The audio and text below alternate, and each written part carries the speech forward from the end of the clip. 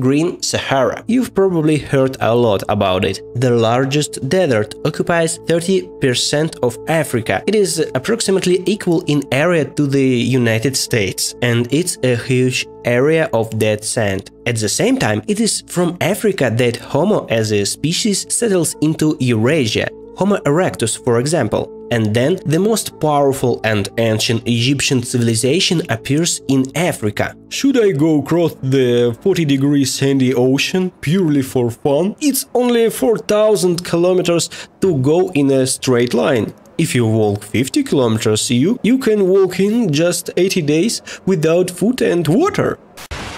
This is where we will build our state. We will sell sand, eat sand cakes, and hope that watering the sand with water from the Nile something will grow. Of course not.